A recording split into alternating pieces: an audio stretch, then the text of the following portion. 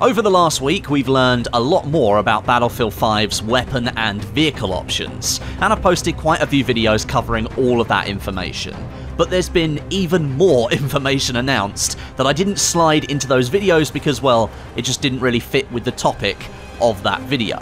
Today we're going to cover off 6 new vehicle details that we've learned this week about Battlefield 5.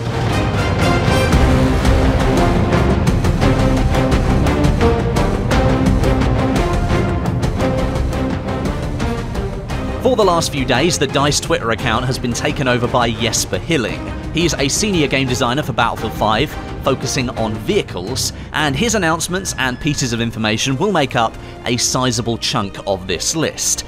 In fact, it just takes up all of this list, so be prepared for plenty of information. And yes, for those of you wondering, the intro music to this video was the brand new Battlefield 5 Legacy theme track. I've linked that down in the description for you. Listen to it in full, it sounds fucking awesome. Screw YouTube's advertiser-friendly guidelines, I'm just gonna swear. It was fucking awesome editing this video with that music going on in the background.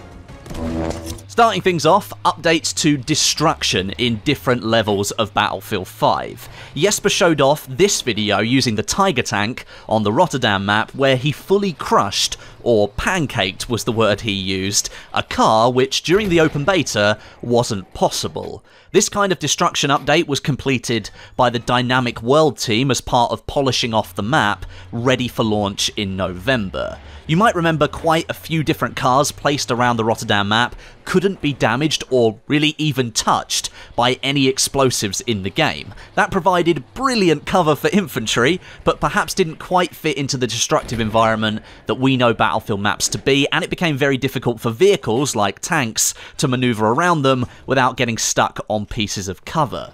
That's now been addressed, so if you want to blow up a car, you can now go ahead and do that with your Panzerfaust, or if you want to pancake it with a tank, then you can do that as well. As an added extra at the end of this clip, you can see another modular piece of destruction here, something you might not notice. Well, now that he's shown you the video, you're going to notice, but you might not have noticed it without the video. You can pop the tyres of vehicles. This drops the height of the suspension of the vehicle, and obviously drops the entire height of the car very slightly, and a few players even pointed out that this could massively change how cover like this could be used in gunfights. If you know a player is behind a car, pop the tyres and potentially reveal their head, and then crack them with a headshot. Boom. Dynamic cover in Battlefield 5. Either that, or do it another way around. Head into cover behind the car and pop the tyres yourself, and lower the car suspension so you can't be shot in the legs as easily as you could before. Next up, we get a look at the 251 Pakwagen, which is a reinforcement call-in for squad leaders if you build up the right amount of requisition points. Now, this vehicle is equipped with a huge Pak 40 anti-tank cannon, the same one that could be found placed around certain maps as a field position. However, it is still a half-track, so it doesn't have the same level of armor protection as a proper tank, and that means taking on tanks 1v1 is likely going to end up with you dying to some well-placed rounds from that tank. You do have maneuverability on your side over other tanks, however, so it's all about trying to find a balance between positioning and taking the shot at the right time.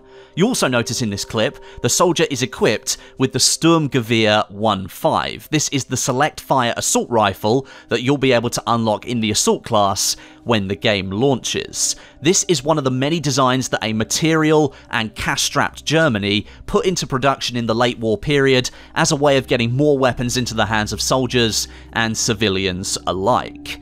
Now, Jesper did state when it comes to using the Pakwagen that you should try and take advantage of the systematic damage system on vehicles. You'll succeed more often if you do. Try and aim for the weak points on enemy tanks, like the turret position, the tracks, or simply the rear of the hull to do a maximum amount of damage that you possibly can. The cannon is a separate position to the driver's seat as well, so to operate the Pakwagen properly, you'll need at least 2 people inside it, and currently the cost of one of these from the reinforcements menu is about 10,000 requisition points. That's actually fairly cheap. The supply canister was about 7,500, so not a huge amount more needed for a very powerful vehicle, a weak vehicle, but very powerful in the right hands. Moving on now, a small piece of information here, but a piece I imagine will have a large impact on regular gameplay, especially on larger maps that support aerial combat.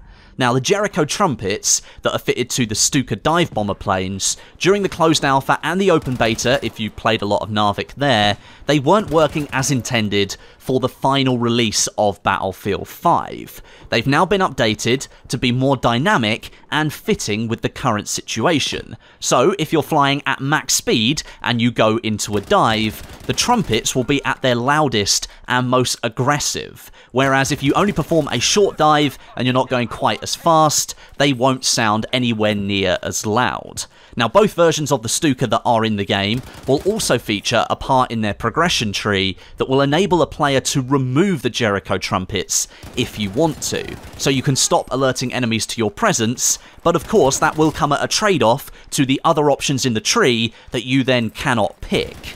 Interestingly, the Germans did actually remove most of the trumpets from their Stukas later on in the war after the Allied forces became numb to the sound after repeated attacks. Next on the list is vehicle sights and optics. This is something DICE is working hard on after the lack of different vehicle optics in Battlefield 1, but that of course came with a lack of tanks in the First World War. Tanks didn't really make an appearance until later on in the war, and they were in fairly limited numbers.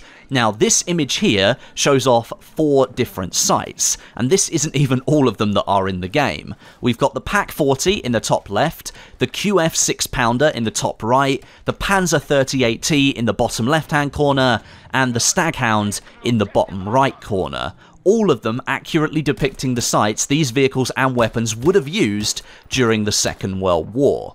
The sights on the Tiger tank look like those that were present in the war as well. This is the Zeiss optic. Now, this means that tank sights won't be customizable in the final game when it launches, but it does mean that no sights or optics are shared across the Axis and Allied factions. You've got clear distinctions between the factions this time around, so if you're playing as the Allies, you will get one set of look, and if you play as the Axis, you will get another set of looks. You're going to have to learn what the different sights do and how to use them properly.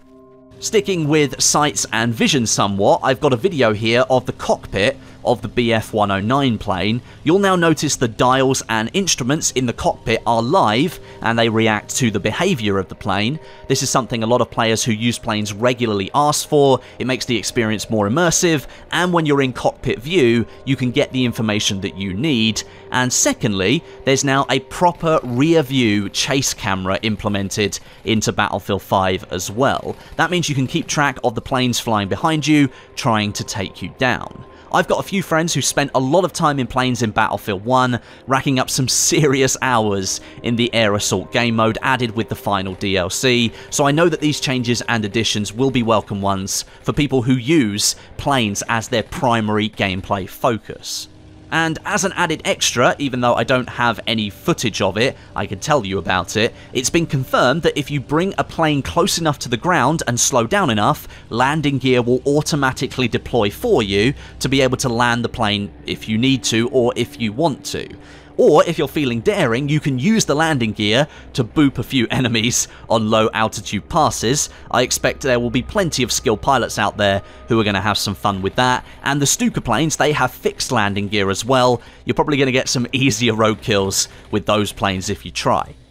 And lastly on this list, whilst it's not directly to do with vehicles, and I did mention it in a video earlier in the week, but I'm going to add it here as well because I think it's quite important, the supply canisters that you can call in through the reinforcements menu.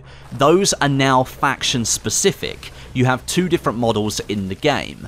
The Axis soldiers, they're going to be able to call in a rectangular canister, and the Allied soldiers get a cylindrical one. The contents are exactly the same, both ammo and medical supplies will be there for you to pick up, so this edition is purely cosmetic, but you will now be able to tell if the canister was called in by your team or the enemy team. So, there you are. For all you vehicle lovers out there, it seems DICE has been hard at work, bringing you more features and mechanics to take advantage of in the final game in November. Let me know what you think of all these details down below in the comments section. Have they answered your concerns, or are there still things missing that you'd like to see addressed? Let me know down below. And again, down in the description if you want to check out the Battlefield 5 soundtrack you can go and check that out. Honestly, it is a really good soundtrack this time around. Battlefield 1 was really good. This one is right up there. But thank you very much for watching today, and until next time, my name is Westie, and I'll catch you guys in the next video.